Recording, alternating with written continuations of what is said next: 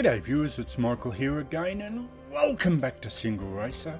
And welcome to the second part of a two-part series where I feature two cars that were purchased or given to me as part of the Black Friday sale. And this is the Formula Americas 2020 by Racing Studio, another brilliant car.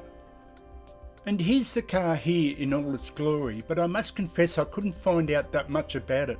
It seems to be a pay and play series to keep costs down to find new developing drivers. And I believe it's sanctioned by IndyCar, or at least I hope that's correct, and I read that on Wiki, so I believe anything on Wikipedia is true. But all joking aside, I figured then that I would match it up to one of my other favourite cars, only this time it's a VRC car, another brilliant car. This is the Formula NA 1999 Indy car, and that's a sensational car as well. And so on that basis, it's now time to go racing, but just one important thing for viewers of these two videos, because it's very important that you understand I'm not trying to showcase the cars as they are performance wise in real life. In other words, these are two duels that I want to keep the cars deliberately close together to show off both cars in the video. So this is just hopefully for entertainment's sake, so please don't be critical, especially with these two cars, given that one is in 1999 and the other is 2020, so naturally they're going to have different power outputs and things like that, so it's only for show, so please keep that in mind. So now let's go racing. So this is Michael signing out for Single Racer. I'll catch you next time, see you later, and let's go racing.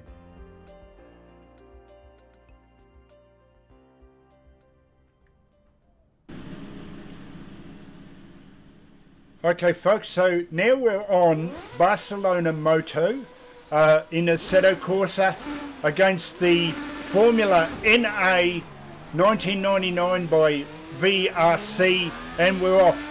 Now I must confess that unlike GT cars, which is what I normally drive, I'm very unfamiliar with not only this car but F1 cars, Indy cars and open wheelers in general. So although I've had quite a few practice runs on this track, you might have seen me again come off in the opening sequence, but I'm just not as familiar with driving these cars as I run a bit wide there.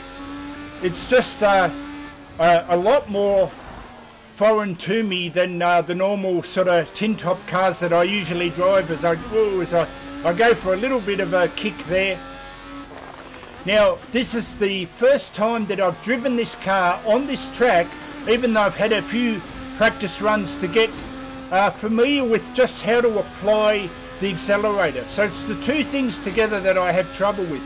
And this is one here where it's the rapid change down.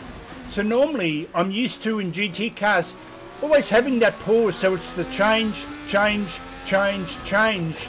But here you've got to do it, especially in F1 cars that I'm not used to, that rapid bang, bang, bang, bang, bang that I get from watching a lot of Ferrari Man 601 videos. And he's given me a great tip there, which you might have seen if you watch my, the pedal inputs, sorry, to the right here, where he's taught me just to hold it. So before I used to just cruise or coast into the corner, and you have a look at the pedal green input there. He's taught me to sort of hold it halfway, and it just keeps the speed up as I accelerate out of that corner, and just helps me not bog down as much as although I mucked that up yet again. I run out too wide, but luckily it didn't seem to kill the speed. And that's what I mean. He's really helped me sort of dial in that speed and hold the speed at a much higher, not a higher speed, but just a more, how shall I say it, more solid speed coming through the corner. You know, I don't get as bogged down as much as I used to in the past. So now let's focus on just trying to keep up and look for an opportunity to pass him. Now I must admit the AI is a bit more dialed down because of my lack of open wheeler experience, so I should be able to stick with him. This is a very fast car in front of me, even though it's 30 years apart.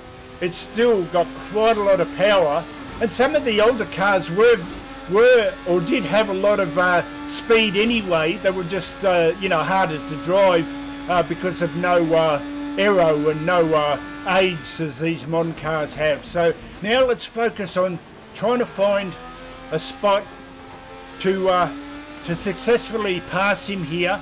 See what I mean about keeping the flow of, it's just the flow of the car, but not killing all the power by coasting. So although I coast here, see, I keep the power up, and it's what I call squeezing the toothpaste. So although I might coast a bit like here, I keep the revs up now and coast and power out of the corner much better than I used to, almost solely thanks to Ferrari Man 601 in teaching me how to drive these much harder cars to keep on the road. So now my opportunity to pass him is either here, if I can get a good exit, or especially the next corner. In V8 supercars we have a thing called the undercut, so I'm going to try and run out wide here. He'll duck out to the outside and I'll try and undercut him here. Can I get past him? Yes, I've got him now. Don't muck it up, just hold the power. If I can just hold him here, I don't know quite where he is. I didn't turn crew chief on, unfortunately, but I've got him. Have I got him? Yes, you beauty.